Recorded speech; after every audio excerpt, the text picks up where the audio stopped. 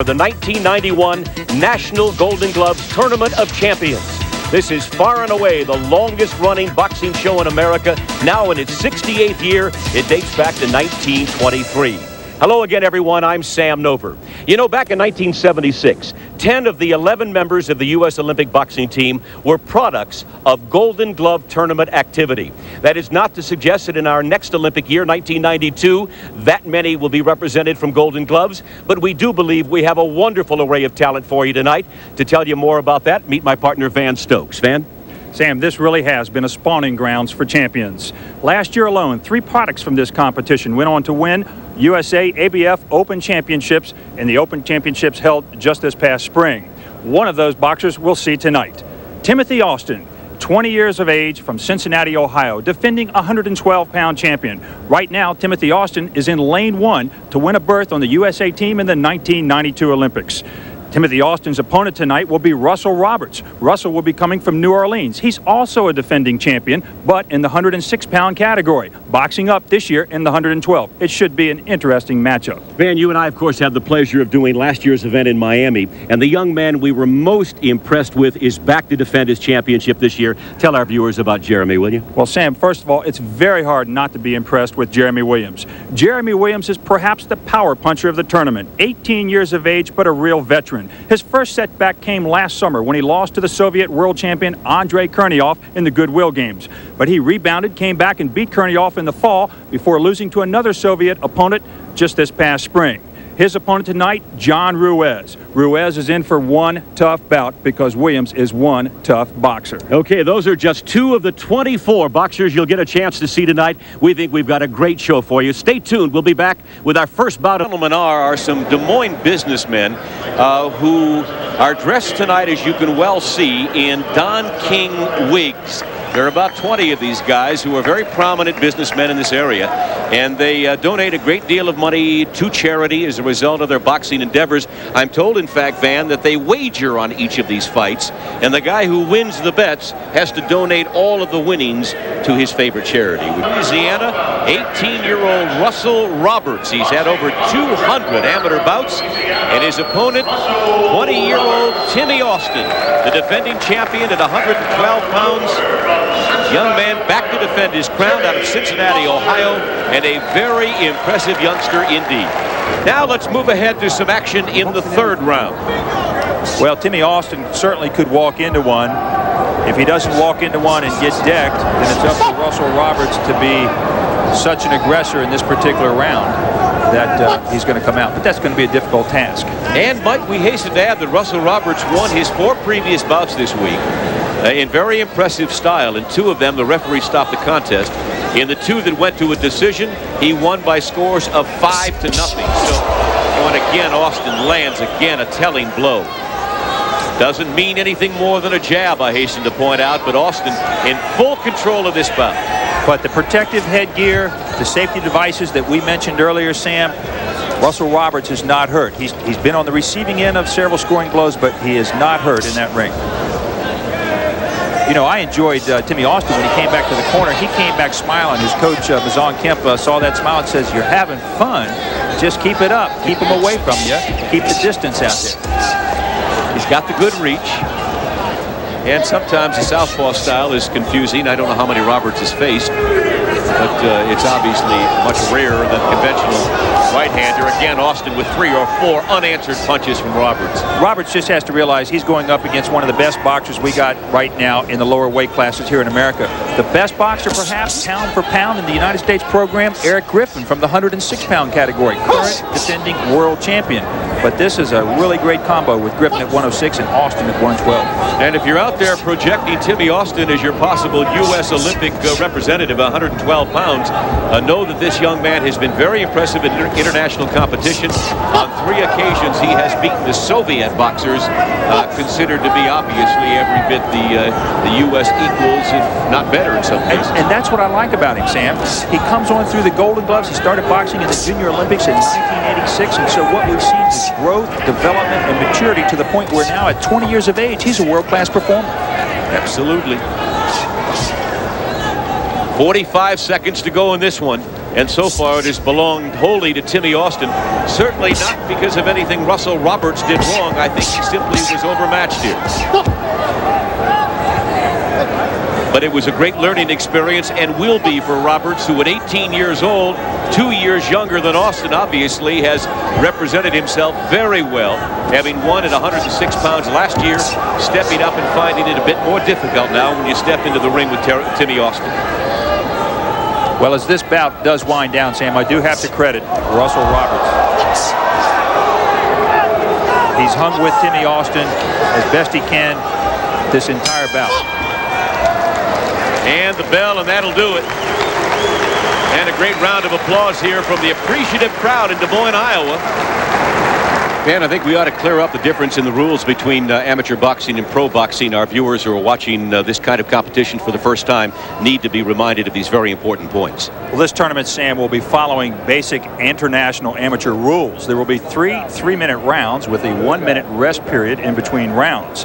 We'll be using a 5-judge system in the tournament tonight, and each judge will be using the 20-point must system. What that means is there must be a winner of every round. The winner of every round will receive 20 points. The loser, 19, 18, 17, accordingly. Boxers will receive a standing 8 count. That's primarily for safety purposes. 3 8 counts in 1 round and 4 in the bout. The bout is over.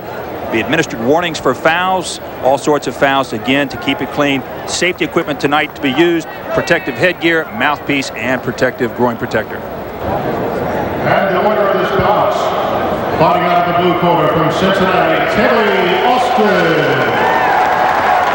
Extremely gifted, extremely confident young man, 20-year-old Timmy Austin.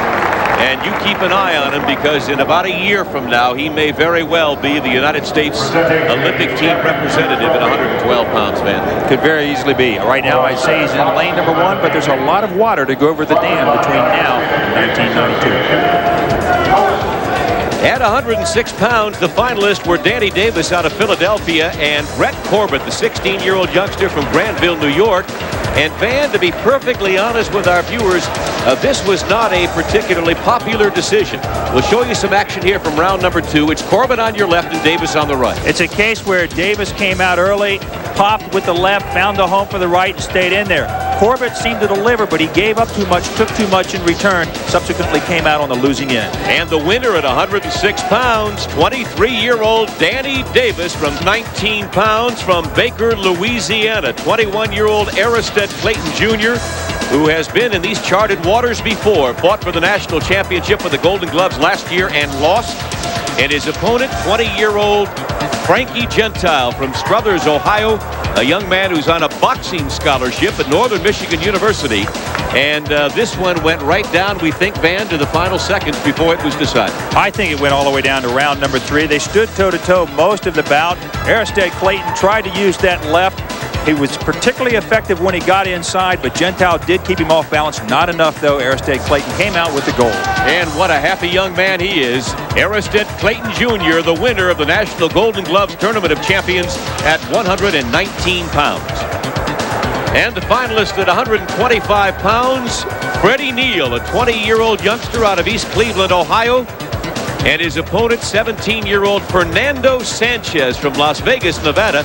These two young men met a few months ago. Sanchez, a very easy and very impressive winner over Fred Neal. But it was to be a slightly different story tonight, Van Stokes. Well, he was still a winner, but Neal, who has a come-at-you style and is somewhat of a counterpuncher, just kept on coming at Sanchez. Sanchez, though, was selective, deliberate, landed more scoring blows, and came out the winner. We expect you'll be in for a real treat of this one. 139 pounds. Here are the finalists. Out of Houston, Texas, 19-year-old Joel Perez. A record of 80-11. And his opponent, one of the more gifted boxers in the competition, from St. Louis, Missouri, a bronze medal winner at the Goodwill Games, 22-year-old Terronn Millett. Both boxers started early out, feeling each other out. Kind of cautious to begin with, but Perez moved in tight, tagged him with a left, sent Millett to the deck. Was a left indeed. We are now back live for round number 2. So Millett's been down for a standing 8 count, but as Van indicated, he got his head cleared rather quickly and got back into the bout. And the knockdown is of no more value than one scoring punch by Millett. So you can win that one back in a hurry. And here comes Millett. Here comes Millett is right. He just stunned Joel Perez with a good left of his own. It's the second warning for butting with the head given to Joel Perez. Second caution, I should say. Warning will mean you lose a point. Caution, no points lost. Sometimes it takes a knockdown to wake a boxer up, and I think in Millett's case, that's what's happened here. What I sense is happening right now, Sam, is a healthy respect on the part of each boxer for his opponent. Subsequently, we're seeing some cautious activity or some cautious boxing going on right now. But they've each tagged each other. You got to love this kid Perez, by the way. I mentioned he was 19 years old. He's raised by his father, a single parent.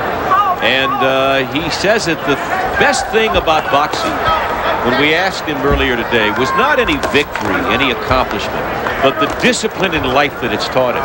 I mean, you just get the feeling here's a young man who is headed in the right direction no matter what he chooses to do. He's a self-starter. I have to say that about Perez. He likes to read. I said, what do you like to read? He says Steinbeck, Hemingway, Edgar Allan Poe, Grapes of Wrath, Old Man in the Sea. Good. Midway through the second round and midway through the bout. Ken Weldon, the trainer for Joel Perez, 80-11, his amateur record. Weldon cautioning Perez on a low blow, telling him to bring those blows up above the waistline. We're into the final minute, or will be momentarily, of the 139-pound championship bout, the Golden Gloves tournament here in Des Moines, Iowa. And again, Millett rocked by a good combination from Perez. He's already been down once, has Terronn Millett. We've seen more power punches delivered in this particular bout than we have perhaps in some of the other bouts tonight.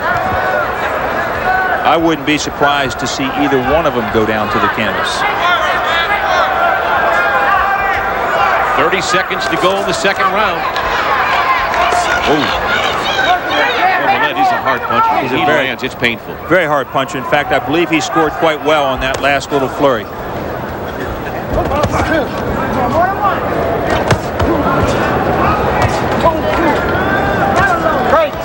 And the final 10 seconds of the round coming up, as you can hear the order from referee George Ryder to break, and they do on demand.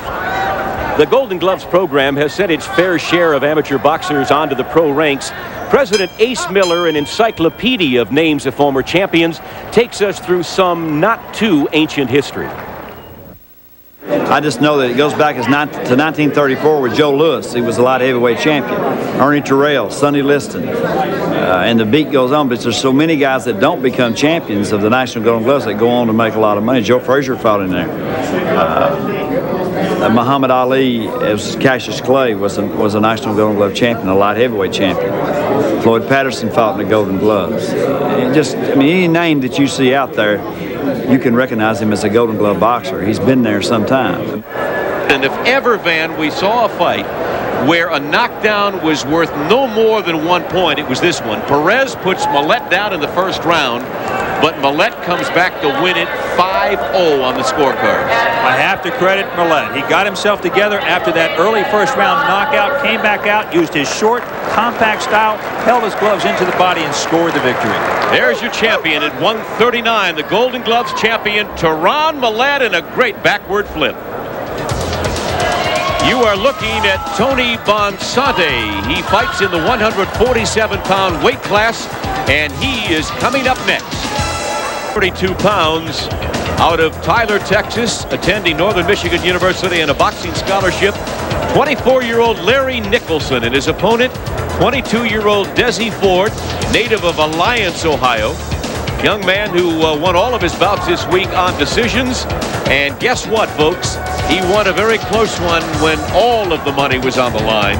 Here in the finals at 132 pounds, man. And Larry Nicholson was a very versatile boxer, protected himself quite well. But Dezi Ford came out fast, describes himself as sweet, fast, light on his feet, and hard to hit. In fact, just was not hit enough, and the nod did go to Dezi Ford. Finalists at 156 were Corporal Kevin Bonner from St. Louis, Missouri, but stationed with the U.S. Army at Fort Huachuca, Arizona. And his opponent, the granddaddy, the old man in this competition, 26-year-old Leon Richeson, Still on a boxing scholarship at Northern Michigan University in Marquette. Interesting bout also because it looked to me like Richeson had stolen this one from his busyness, but Van Stokes, the corporal, got his proper due, didn't he? Well, the corporal did. The corporal took a lot of blows. I thought Richeson was methodic throughout. He was good condition. He was always there, but it was never quite enough. And Bonner hung tight, finished every round in good shape, and I think that strong finish on each round is what really turned the judges' eyes. So the corporal, Kevin Bonner, is the Golden Gloves national champion at 156 pounds, and look at him go. We are at 147 now at the National Golden Gloves Tournament of Champions, and here are the combatants. 20-year-old Tony Bonsante from Crosby, Minnesota. Record of 65-15 with 10 KOs. And his opponent, 17 years old, Ross Thompson from Miami, Florida, a member of the Miami Police boxing team.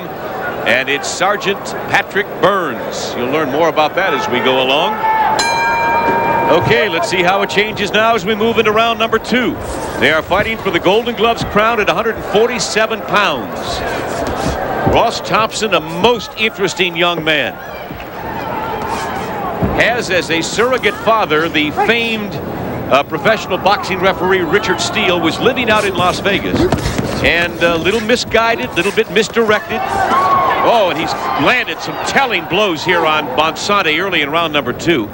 And Richard recommended that he move to Miami and get some guidance from Patrick Burns, and the sergeant has taken over the sponsorship and the boxing tutelage of young Ross Thompson, and the young man seems to be on the straight and narrow and now getting down to some serious business here in his boxing career as you look at Pat Burns inserted to the right of you on the screen. Pat Burns is probably no one better in Miami or in the Southeast and much of the country, as a matter of fact, that can take young people. He seems to find that innate quality. Call it heart, call it whatever you will, Sam. But the people that he has turned out have been fine competitors. Come on, Russ.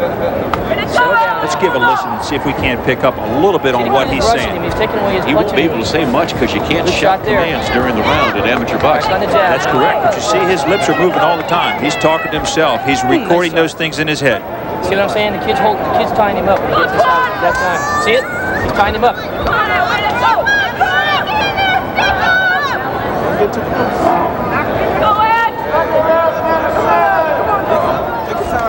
He's really been working with Ross Thompson, trying to get Ross Thompson to sit down on his punches, maybe get more power underneath him, stay balanced a little bit. What he was looking at there was getting tied up. He doesn't want that to happen. If it happens too much, the referee has to stop and clean it up.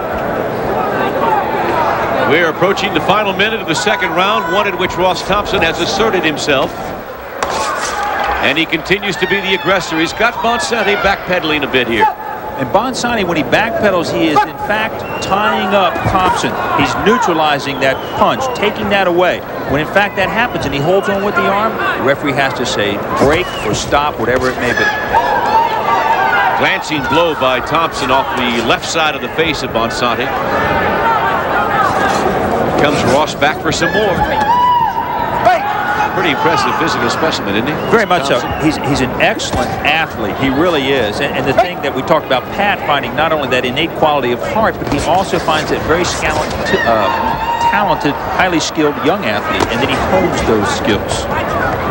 About 20 seconds to go in the second round.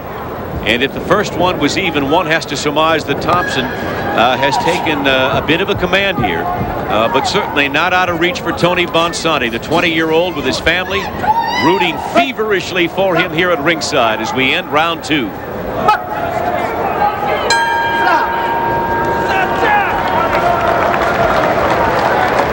Now you pay attention. You want to do it your way, you want to do it my way. What do you want to do? Now you pay attention, son. You're getting too wild. You're trying to take him out. Do you understand? This kid has got a head like a brick. You're not going to knock him out. So let's forget the knockout. The name of the game here is points, okay? Points. You don't need to take any risk and start leaping in on top of this kid. What happens every time you get inside? He's holding your arm, right? He's got 2 warnings for holding your arm. That should tell you something. He's taking away your ability to throw punches. Do you understand? The Golden Gloves organization is made up of individual clubs all across America, and one of the most active and the one run by the police department of that city is the program in Miami. Patrick Burns is its founder, and he talks with great pride about Golden Gloves Miami. Well, I've seen guys go on into the military. I see guys now that are in college. I've seen fellas that have $35,000 a year jobs. I see guys getting ready to become a police officer. Police officers maybe are going to take over the spot for me when it comes my time to retire. I've lost a few. I've had some disappointments, but you can't save the world.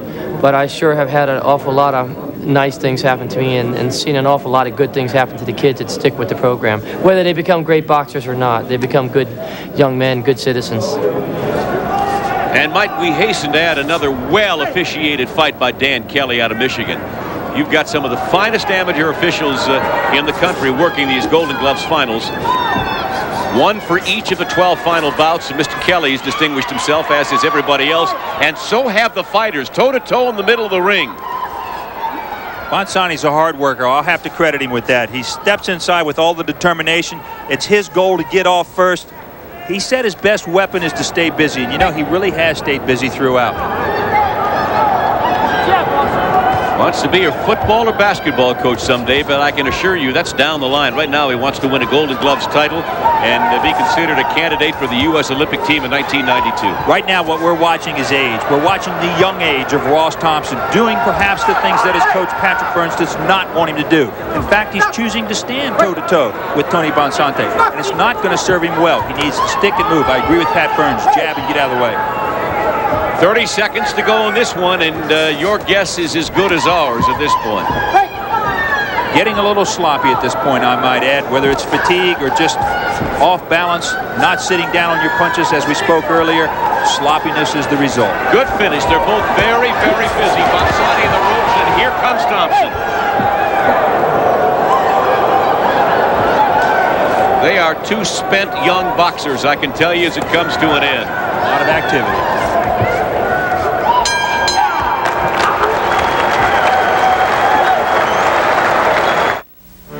And the 1991 National Golden Gloves champion at 147 pounds from Sunshine State in the blue corner, Ross Thompson. Well, happiness is Patrick Burns' Miami boxing team winning themselves another Golden Gloves National Championship. 2 last year, 1 this year in the person of young Ross Thompson. But don't take anything away from a very game Tony Bonsante. What a great kid. Bonsante, a very hard worker, very determined, stayed busy throughout that entire bout. Disappointed, a little dejected at this point. We can understand that. Pat Burns, on the other hand, on Ross Thompson, very elated to have won this bout. And here's the reaction now from the coach of the Miami Police boxing team, Patrick Burns. Yes, sir, we've won another. And he catches the boxer in his arms. Very elated, Pat Burns. I heard him say you win with class and you lose with class. He knew that might have come out on the other side, but very fortunate, very grateful that it came out in Ross Thompson's favor. To the big guys at 165 pounds from Bricktown, New Jersey, 21-year-old Frank Savannah, who, by the way, is quite a PR man working for him all around Des Moines, Iowa this week. And his opponent, 23-year-old Zebedee Coleman from Fort Worth, Texas. Young man who's been boxing for just 3 years, 17-5 with 11 KOs. And our third man in the ring is referee Joe Sanchez out of the state of Ohio. Let's now move ahead to action in the second round. Here we go with round number 2. Between rounds there, Frankie Savannah having to listen to his trainer Bob Van Sickle questioning whether or not he wanted to be a champion. He did tell Frank, however, that he thought he had won round number 1, so let us see. You want to know what? I think I disagree with him. I think Zebedee Coleman may have won round 1, 20-19. I thought it was close, but that flurry at the end that Coleman caught Savannah with, as well as several other during that bout, I thought the tide went in Coleman's favor. And here comes Coleman again. He's absolutely clearly been the aggressor in the bout. He's missed with a lot of wild punches, admittedly, but he's been the aggressor, and he's landed enough that he might very well have stolen round number 1. But don't count Savannah out. This young man was named by the New Jersey Hall of Fame as the Amateur Boxer of the Year in 1989. You mentioned you'd seen him in '89. That was just a slip, I believe. Just a slip. Doesn't count anything. Referee wipes off the gloves and they go back at it. Do you want to hear what Savannah does as a hobby? Tell me. He breeds parakeets. breeds parakeets. Do you have any idea of the length of the gestation period of a parakeet? I don't know what to say. 4 to 5 weeks, he tells me. I don't believe that. I wouldn't know if he were lying or telling the truth. Breeds parakeets, does he? Nice kid, Frankie Savannah. Very engaging personality. We enjoyed chatting with him earlier today. Well, if he walks in to the right of Zebedee Coleman, he'll hear bird calls. I can tell you that. He's got to stay out of the way. I would say Savannah has to be a little more active out there. He styles himself. He calls himself a defense artist. He considers himself a boxer and a puncher. But thus far, he has not put those attributes to work.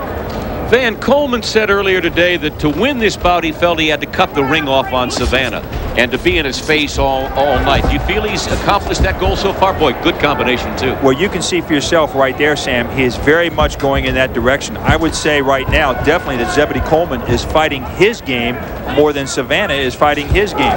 Coleman's not cutting the ring out that much, but he is definitely the aggressor. Under a minute to go in the second round.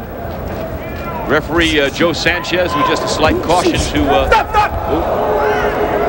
another slip. Another slip. He was off balance on that one. I think Savannah's having a tough time staying up with that left hand, that southpaw of Zebedee Coleman.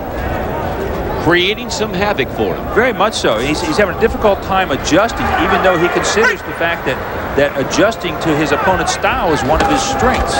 Thus far, he has not demonstrated that. Savannah with a cut on the bridge of the nose, which is not causing him any problem at all. A lot of misses and 2 good lands by Zebedee Coleman. He has just taken this fight to Frankie Savannah and is going to get out of here perhaps with the lead after 2 rounds. He might, but I'll tell you, Coleman's hands came down on that particular flurry, and Savannah could capitalize on it and go upstairs and hurt Zebedee Coleman. End of 2. Well, we've talked about Frankie Savannah, the native of Bricktown, New Jersey, and before tonight's bout, we asked him why this championship is so important to him. Because I've had 4 others, and this is the last one, and I don't know, this would be the perfect ending to my amateur boxing. It's not going to be easy. I'm going to just, I don't know, I've been thinking about it a lot, obviously, but got to throw a lot of right hands, make sure you keep the outside of his foot, you know, watch his rushes, you know, he's pretty strong, and I don't know exactly how I'm going to do it, but I'm going to just do my best.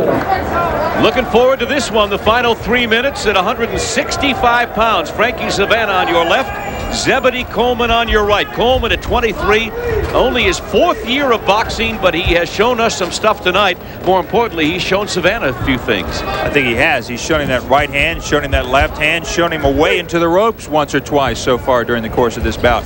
You know, Coleman's only 23 years old. He's only got 22 bouts to his credit. The nice thing, he's not burnt out. He's fresh. You can see he's fresh right here. He's landed 3 or 4 telling blows. Now Savannah trying to counter, but I think it's too late for Savannah. And I'm saying that with a whole 2 minutes to go in this round, Van, but Coleman is not deterred. He just continues to forge ahead. Excellent cover by Zebedee Coleman right there. Good defensive movement.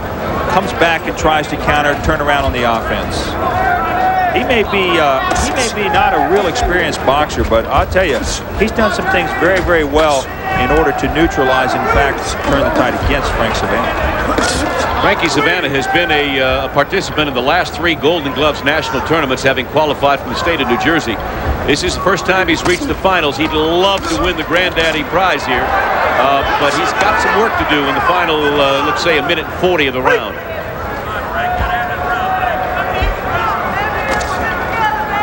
You know, Savannah normally has good lateral move, but for some reason or another, he is not moving laterally right now on Zebedee Coleman. In fact, he's standing head-to-head with Coleman, and Coleman can best him if that's what they do.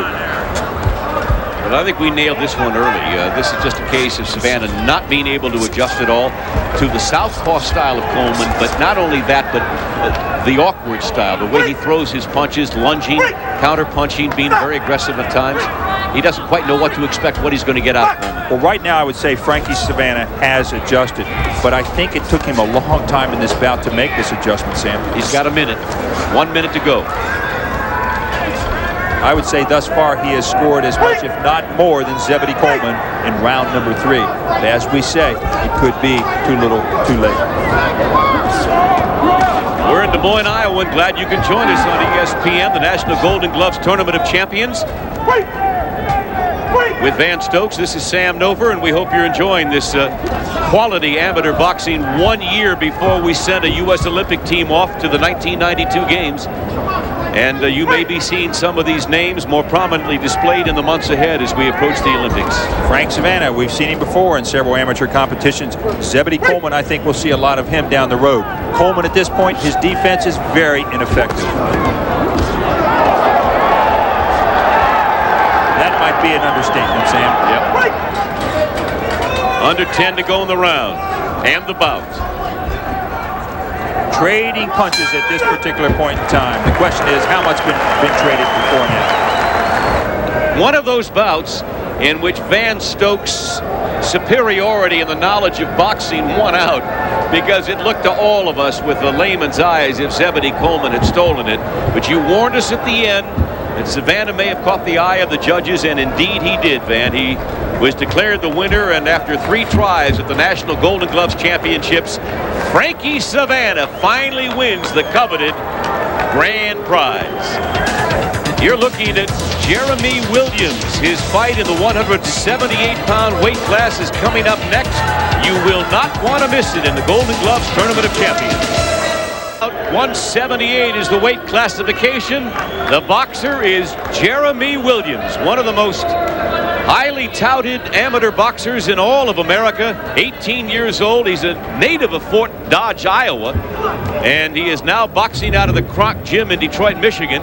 His opponent, 19-year-old Johnny Ruiz from Chelsea, Massachusetts, 25-1 with 18 KOs, but I venture to say that most everybody has come to see Mr. Williams here tonight.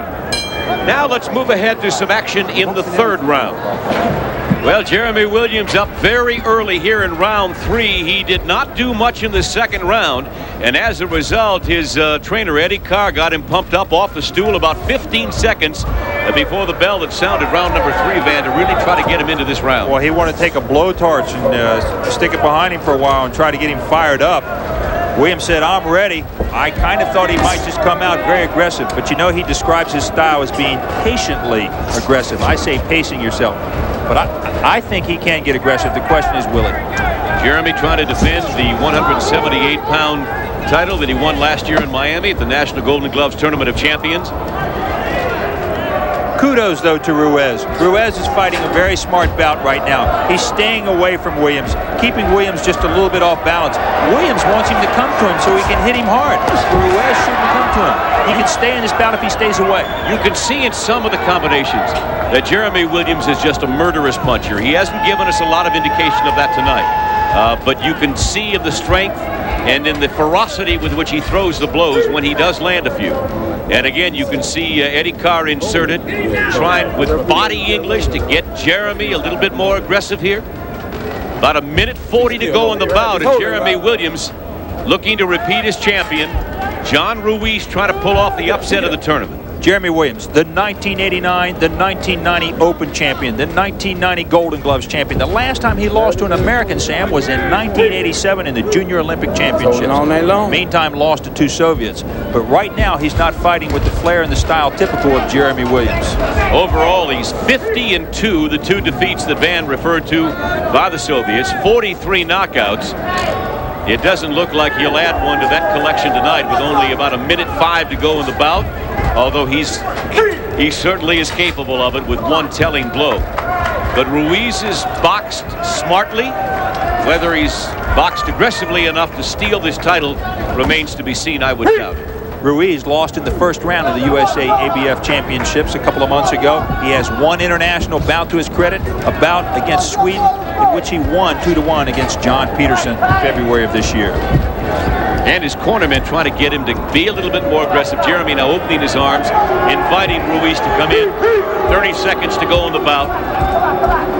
Jeremy wants Ruiz to come to him. Ruiz is smart. He's not coming to him. Subsequently, Jeremy can't be effective. A very, very fine job by John Ruiz. Very fine. Did he win the bout? Good question. He did a fine job, but I don't know if he did a fine enough job to win, though, Samson. You're down the home stretch now. 10 seconds to go again. The referee, Deacon Bauer, separating the boxers. Another finely officiated bout. And this one is in the books. If he does win, it'll be a major upset. And Jeremy Williams did what he had to do, not completely to the satisfaction of everybody in attendance who expected him to be Superman tonight, but he won the bout, Van. Williams was frustrated and had great difficulty in connecting with John Ruiz, and that's because Ruiz tried to stay away from him very successfully. However, it was not successful enough. Williams did manage to come in, find the range enough, mostly on scoring blows to the body, and earn the win. But it was not a convincing power-packed victory like we expected to see. Claiming to be more controlled and disciplined, the winner again this year at 178, Jeremy Williams. Now to the big bombers in the heavyweight division, 23-year-old Austin Thompson out of Ripley, Tennessee, and his opponent, the even younger Melvin Foster at 20 years old. Rounds 1 and 2 were not much to watch, but when we got to round 3, the action became ferocious. Final 3 minutes upcoming for the heavyweight championship, and I think referee Ken Butler has sent Foster back to the ring, to wipe some of the grease off, some of the moisture around his neck? Wipe off some of that sweat. They're supposed to come out with having the sweat wiped off in between the rounds. Apparently, Foster had not had that done enough. So here we go, and make no mistake about it, this bout will be won in the 3rd round. There is nobody in this ring who has built up a margin large enough that he can coast in the 3rd round. I gave the 1st round to Melvin Foster 2019, turned around, gave the 2nd round to Austin Thompson 2019. I got it knotted at 39 apiece at the end of round 2. It will be decided right here. And again, I caution that Thompson is a young man who really tired in his semifinal bout, and the question here is whether or not he can gather himself enough to box 2 minutes, and he's doing all right now, as he and Foster both demonstrating they want it very badly in the center of the ring. Foster to the body, Thompson to the head. I have to give the edge to Thompson, although I see a little bit of swelling on the left eye of Austin Thompson. Ooh, Foster missed with a wild right. Standing 8 count. I guess he didn't miss by much. A standing 8 count for Austin Thompson. No, he did not miss there. It connected. In fact, that left eye of Austin Thompson, you could see the referee looking at the eye, trying to determine whether or not to call into ringside position as he gave the 8 count. That's a safety 8 count. Chopping right hand by Foster. He is really working inside. Very, very strong. And Thompson just trying to hang in there now. Trying to fight back. Good left jab by Austin. Foster's style is serving him well. He's more of a stand-up man. Straight guy, straight up, stick and move. Not moving effectively, but sticking effectively. Minute 20 to go on the bout. Melvin Foster has seized control, but there's time left for Austin, and here he comes. Oh, and another left by Foster, and Thompson's in trouble. Best uppercut I've seen of the night, delivered by Melvin Foster against the head of Austin Thompson. Oh, and he staggers backward, and he's down. Austin Thompson taking his 2nd standing 8 count. This one's over, I think, right here, Sam. I think this is over. No. He's going to let him continue. Sees that Thompson is in no apparent trouble. If it's going to go any second, you're going to have to watch this one. Referee's going to have to jump in there and grab it.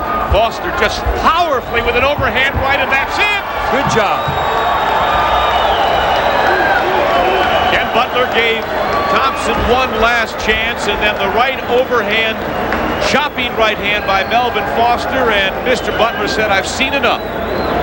This was like going down a river on a smooth, placid water. And then you get to the waterfall and it goes 100 miles an hour until it crashes. Unbelievable. Wonderful, wonderful graphic analogy. Where did you get that one from? The referee stops the contest with about 10 seconds to go on the 3rd round, but it was for the safety of Austin Thompson, and Melvin Foster has distinguished himself tonight. He is the heavyweight champion of the Golden Gloves Tournament of Champions.